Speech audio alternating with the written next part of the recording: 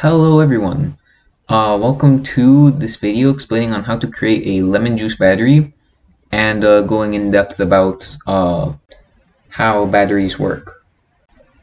So what you're going to need to use to build your battery is some copper wire to use as an electrode or conductor so that the electricity flows through the battery, some galvanized nails to use as an anode, and also a material that will shed electrons so that the battery will actually have some electricity in it. Some lemon juice to use as the acidic solution so that electrolysis actually occurs, and an ice cube tray to actually contain the battery. Alright, now that I have your materials, you're going to cut as many roughly 3-inch long strands of copper wire as you need. Count how many holes you're going to use in your ice cube tray for your battery. That's how many strands of copper wire you're going to need to use. Next, you're going to want to grab your galvanized nails and you're going to want to snap it into smaller rectangles that will fit into your ice cube container. You will need to use as many galvanized nail rectangles as copper wire strands. Next, fill your ice cube tray with lemon juice. I already made my battery before making this video, so just pretend that this water is lemon juice. Take one galvanized nail rectangle and one strand of copper wire. Wrap the copper wire around the galvanized nail rectangle until it is tightly wrapped around.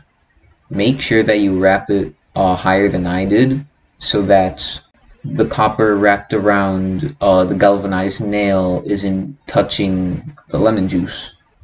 Bend the copper that's sticking out from the galvanized nail into a somewhat 90-degree angle and place it into the ice cube tray so that the galvanized nail is inside of one hole and that the copper wire is dipping into another one. Repeat this process until you filled your entire ice cube tray with a chain of these battery cells.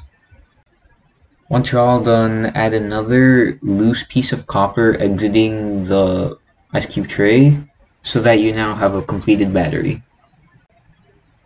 Alright, time to explain a little more about the battery itself and how it works. So earlier in the video, I said that you built a cell. So every hole in your ice cube tray is a cell. A cell is made out of 3 things: an anode, a cathode, and an electrolyte.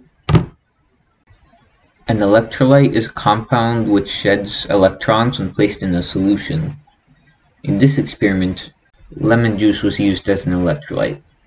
An anode is where the electricity enters the battery, and a cathode is where the electricity exits the battery.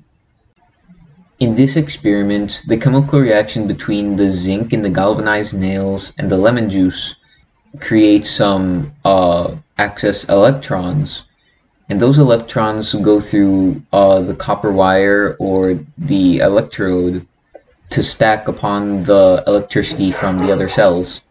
All of this is what makes up a battery, which is a container consisting of one or more cells in which chemical energy is converted into electricity and used as a source of power. Allow me to show you how my homemade battery turned out.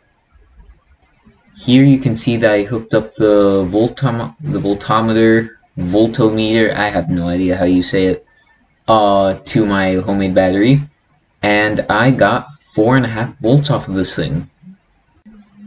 That's enough electricity to light up a simple LED.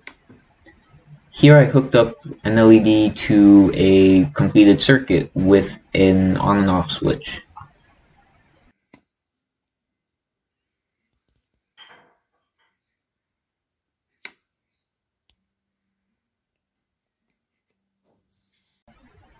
Thanks for watching. Hope you learned something.